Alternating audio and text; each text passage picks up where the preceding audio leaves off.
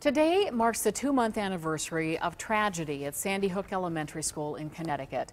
Tonight at 11, a special 5 on Your Side investigation reveals the results of an exclusive school safety survey at schools across Northeast Ohio. On Your Side, Chief Investigator Ron Regan is here now with a preview of what he found. Well, Lee, it's also coming up on the 1-year anniversary of the tragedy at Chardon as well. So our investigative team decided to check the security at 25 schools in 6 Ohio counties surrounding Cuyahoga County.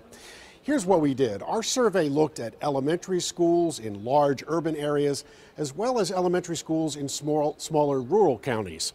And we asked the same question basically that parents, law enforcement, that everyone's asking, just how safe is my child's school?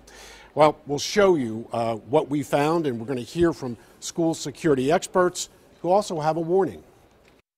Would you be surprised if I could walk right through a front door of a school today? I wouldn't be surprised, no. And coming up tonight at 11, we're going to show you what we found, and a lot of that is encouraging. But we're also going to tell you what school security experts have found in very similar school security surveys. That's tonight at 11. Live in the newsroom, I'm Chief Investigator Ron Regan.